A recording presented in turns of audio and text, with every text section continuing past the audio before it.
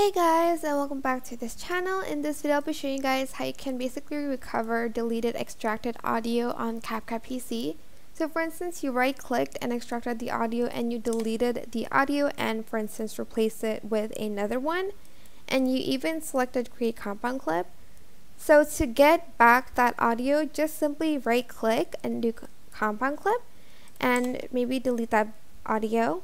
Select your original video, and if you want to get that audio back, you can just select right click and select recover audio, and the audio will be back there again on your video. It is as simple as that.